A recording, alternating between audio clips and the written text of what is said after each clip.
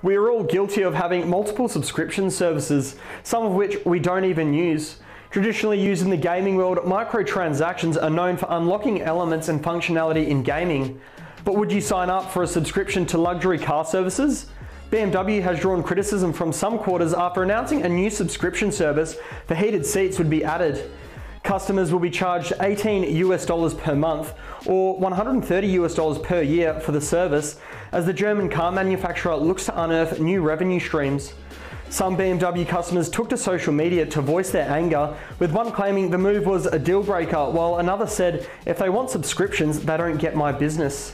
While BMW's subscription rollout has struck some resistance, Apple's anticipated hardware subscription rollout has consumers excited. Instead of having to fork out $1,500 for an iPhone, consumers will soon be able to pay a subscription fee to use an iPhone. While subscription models have worked for the likes of Netflix, HelloFresh and gaming companies to date, it is yet to be seen whether luxury brands will have the same success.